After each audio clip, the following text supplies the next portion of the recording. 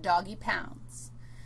I'm going into your, wow, that's super washed out. Whatever. This is your lab handout. If you take a look at the lab handout, I've divided the axial musculature by function. I've sorted the 23 required muscles into categories based on function. So my first category that I have are muscles of facial expression.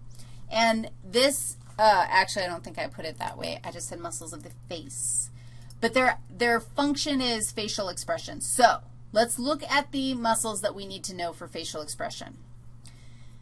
For all of them, you do not have to memorize the attachments of these muscles of facial expression. You do need to know their action, and you need to be able to find them.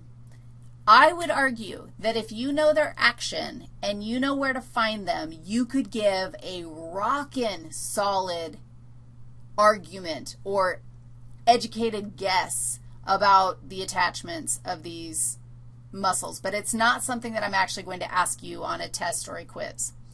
So if we were to take a look at who are we going to name here, let's name, oh sure, we'll go blue. Frontalis muscle. We have to know this one. And the occipitofrontalis is its full name. The frontal belly, as opposed to, it has an occipital belly, which is in the posterior portion of your head.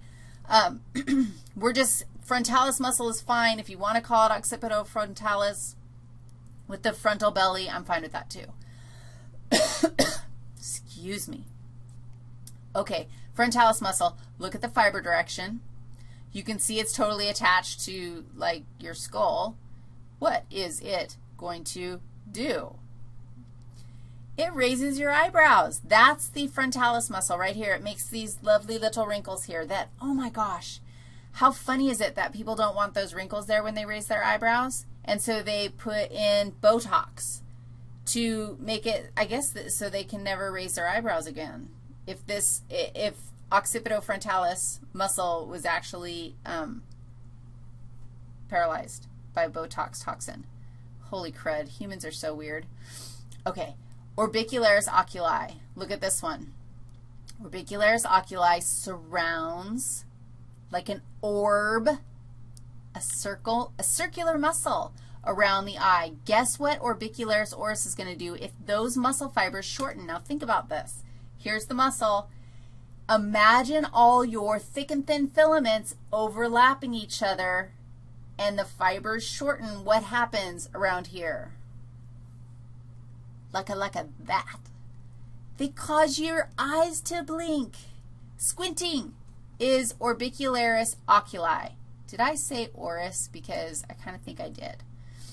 Oculi, oculars, throwing things, that they go around your eyes.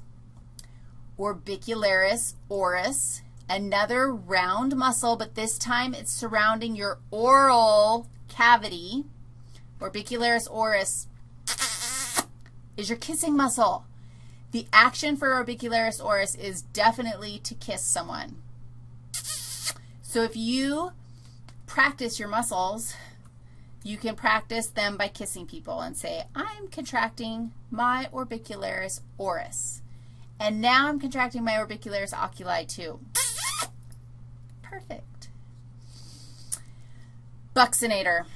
Buccinator is, I would almost argue that buccinator is not a muscle of facial expression unless it's more like a muscle that keeps food from sticking in your cheeks, like it helps you keep food in your mouth to chew. Here's what the buccinator does. It's a deep muscle, and it's in your cheek itself. You can see it right here. We will be able to see it on George the man. And here's what it does. Are you ready? Not the first part.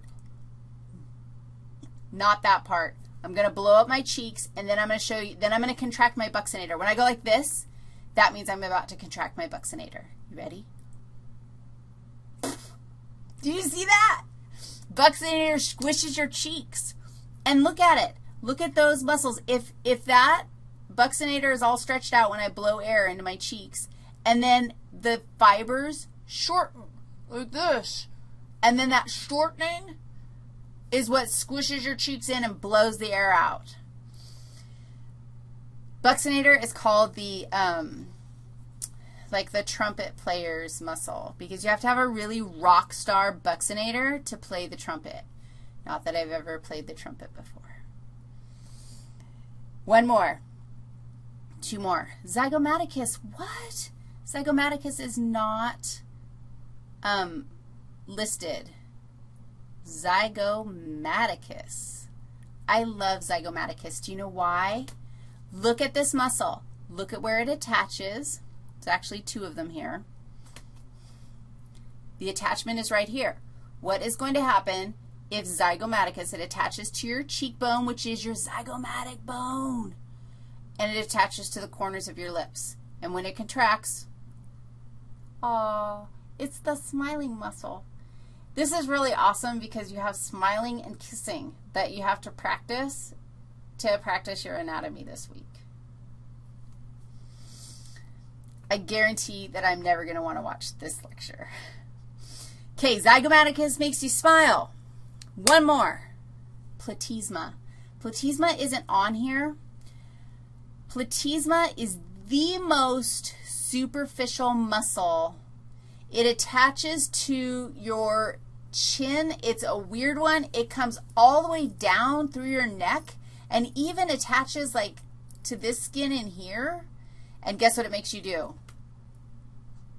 Do you see I just contracted my platysma? Yeah, that's all platysma. So go ahead and do that. Do a, like, we call that a grimace face. Yeah, and that's all platysma.